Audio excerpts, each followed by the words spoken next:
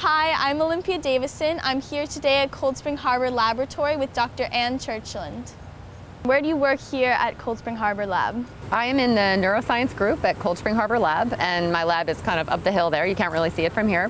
And I've been here for about four years, and my lab is interested in understanding how the brain processes incoming sensory signals and uses them to guide behavior. Cool. And so, what's so special about working here at Cold Spring Harbor Labs makes it one of the best facilities in the world?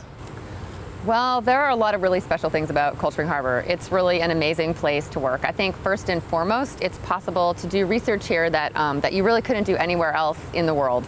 We have the resources that make it possible to try risky new experiments that might turn out to be groundbreaking or might not work. Also, the group of people that's doing science here is fantastic. I have really wonderful colleagues that are inspiring and that help me to interpret my own work. I'll often go to a colleague and say, hey, I got this result and I don't know what to think about this, and we'll talk about it. Finally, one thing that's unique about working here is that it's in a really beautiful environment. I never get tired of it. I like walking around here all the time.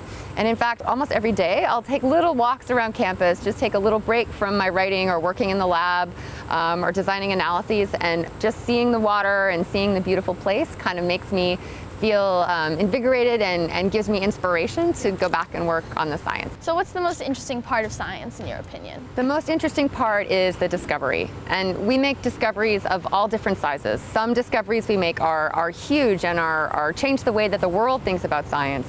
And those are, of course, incredibly exciting.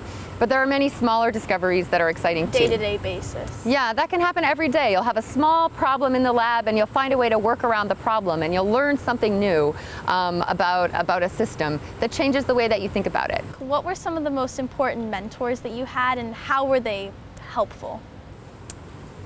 I think my most important mentor was the mentor who was my graduate advisor when I was a PhD student.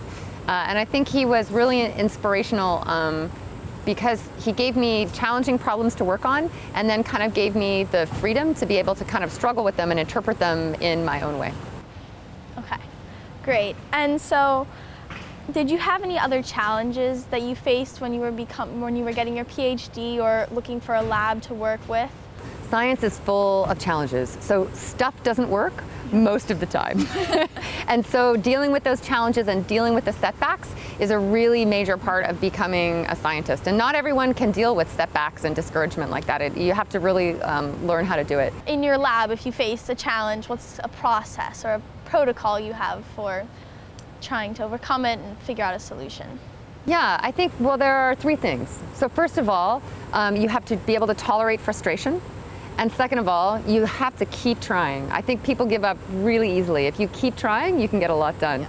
And the third thing is to rely on your friends. So I think whatever field you're in, especially if it's a challenging one, you need to have a friend you can go to at the end of the week and they'll say, oh, it's okay, your week was terrible, it's gonna be better next time, and people to encourage you to help you get through those difficult times.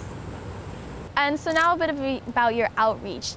How do you outreach to students or to the community outside this Cold Spring Harbor lab? Yeah, my lab does quite a bit of outreach. I do public lectures from time to time. I did one at the Secret Science Club in Brooklyn. It's a music venue that was attended by like, I don't know, 500 people or something. It was a really big crowd.